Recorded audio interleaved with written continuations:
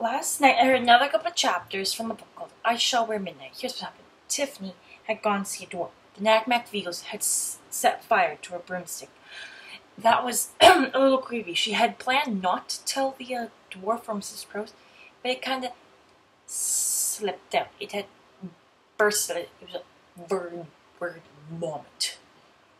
Not actual vomit, but word vomit. It was very, very, very creepy and very gross. Tiffany had done nearly everything she could to make it happen the way she needed it to happen. Tiffany had to do it her way and not any other way. Tiffany couldn't wait to hear what was going to happen.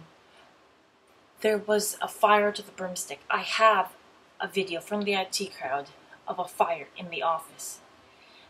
The emergency number on that is really funny. It goes 0188999.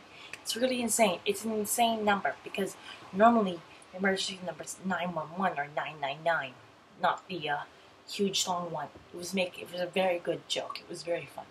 Tiffany couldn't wait to hear what happens next. It was very, very good. Here, Tiffany thought she would do what she needed to do.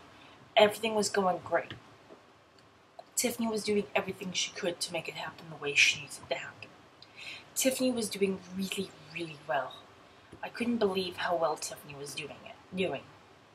She was doing everything she could to make it happen the way she needed it to happen. Of course, she had made it to the Nagmac Beagles and set fire to the broomstick. That wasn't what she meant to do, but Mrs. Prose and all the dwarves had stopped working. It was very, very good to hear. There really isn't much else to say, so that is all for now.